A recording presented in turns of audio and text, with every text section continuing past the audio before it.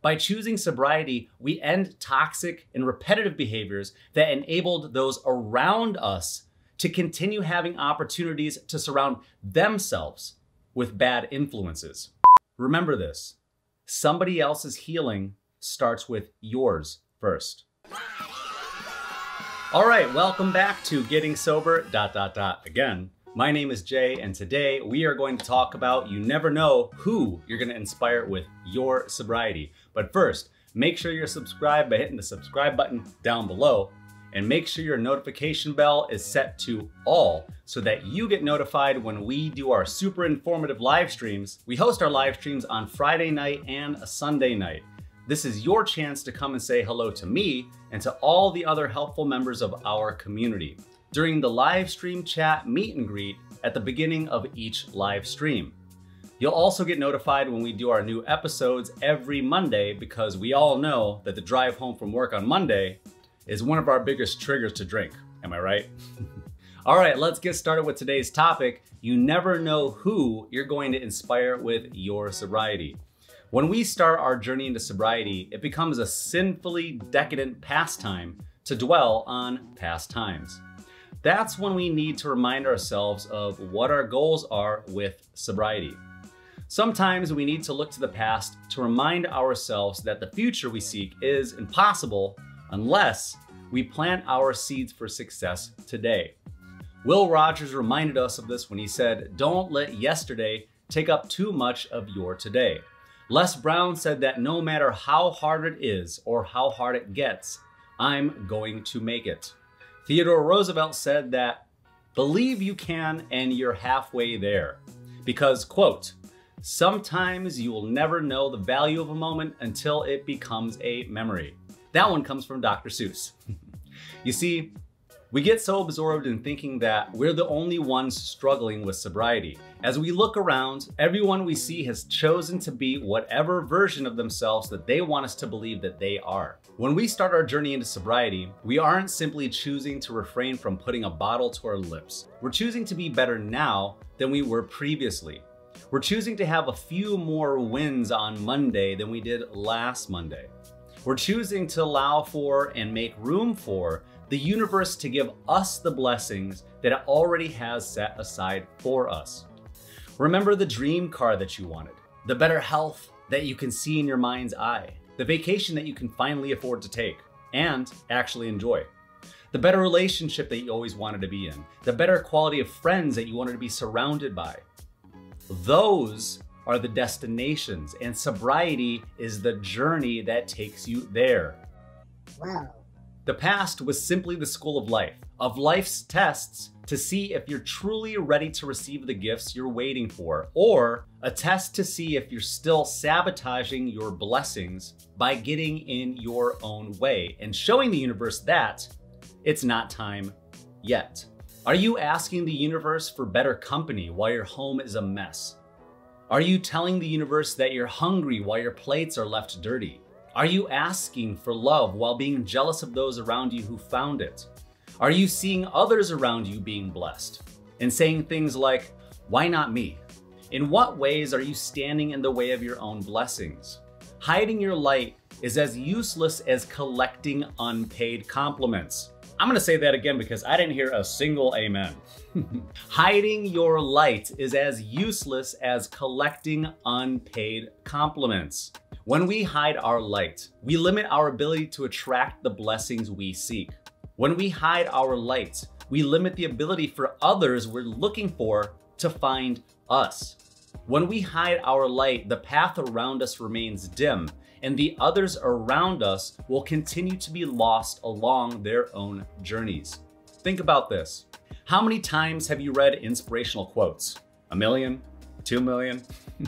How many YouTube videos have you watched telling you, "Be the change that you wish to see in the world," or "Success only comes to those who dare attempt it," or "Don't give the past the power to define your future"?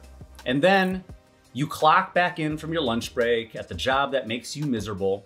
You put in a few more hours until it's time to go home, and then clock out, get into your car, already planning where you're going to go, habitually driving down the same road that you've always gone down again and again. straight to your local bar and drink until you don't care about changing the world. You don't care about the company you keep, your habits, or even changing the dirty clothes that you've been wearing all day. Just to start the next day a lesser version of yourself, hoping to get back to par just so you can maybe get a little relief once again the next day at 5 o'clock. Back in the endless cycle of days gone by with growth opportunities missed and no real change other than instead of having a best foot forward, you become closer to having one in the grave. When we choose sobriety, we choose to put that foot down, to stop, reflect, look around and observe the collection of lessons learned and, more importantly, goals not yet realized. When we choose sobriety, we choose to live life instead of living through a series of self-imposed consequences due to the lack of meaningful and purposeful life experiences that we thought may never come. When we choose sobriety, we choose to remove the blockages that have kept us from being our best self and choose to end repetitive and toxic behaviors that enabled us to continue limiting ourselves from why we don't have more, why we can't do more, but also by choosing sobriety, we end toxic and repetitive behaviors that enabled those around us to continue having opportunities to surround themselves with bad influences. Are you listening?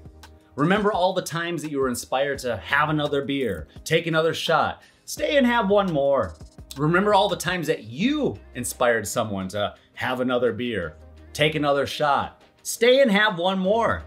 Just as easily as you can inspire someone to drink more, you can also inspire someone to live more. You never know who your sobriety will inspire. That's why I make these videos for you, for me, for us. Everyone here has a voice. Every one of us here has power. Every one of us has a gift. But maybe someone distracted you with a beer and a shot. Maybe someone distracted you with a toast and eagerly enabled you to live the toxic life that was normalized for them. Normalized by a friend or romantic partner, or for a lot of us, by our family. Be prepared to be proud of yourself when you finally let the cat out of the bag and start telling people that you're sober. You'll have a new opportunity to do what maybe you haven't had the opportunity to do since you were first introduced to peer pressure all those years ago. You'll have the opportunity to practice sticking up for yourself. When you explain your sobriety, be prepared for the what, why? From those people who feel abandoned and scared that they'll have to make a change. Be prepared for the, I didn't think that you had a drinking problem. From all those people who you've skillfully and masterfully been hiding your drinking from all these years. And maybe be prepared for a couple of thank gods from the people who cared about you that you probably weren't allowing enough space or leverage to be a better friend or family member to you. Because you were perhaps a little overbearing during your drinking career. I know that the proclamation of sobriety is exciting. You may not know that yet, but on this side of sobriety, life is pretty good. I can honestly say that this period of my life is easily the best that my life has ever been, which is one of my sobriety goals. I've always wanted to inspire those around me, but I knew that I was in no position to help others when I wasn't doing what I needed to do to help myself. I didn't want people to look at me like a car mechanic taking a bus to work or a doctor with a bad cough, because what I want is that when you choose to spend your time here after you clock out from work, that you'll be full of hope and confidence knowing that you can count on me and this community, and eventually yourself, so that the people in your life will be able to count on you too. Remember this, somebody else's healing starts with yours first. By the way, have you given this video a thumbs up yet?